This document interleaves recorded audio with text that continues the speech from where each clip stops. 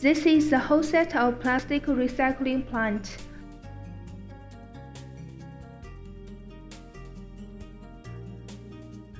Waste plastic will be lifted and crushed into pieces first.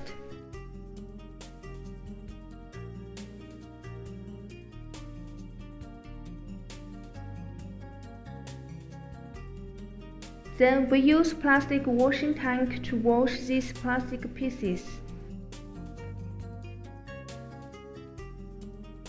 After washing, the plastic pieces will be dried and lifted into the plastic granulator machine.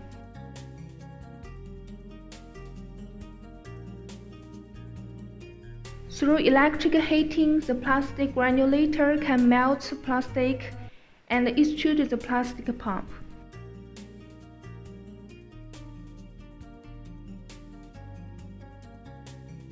And the plastic pulp will be cooled and turned hot through this cooling tank. Then the cutter machine can cut the plastic rod into pellets.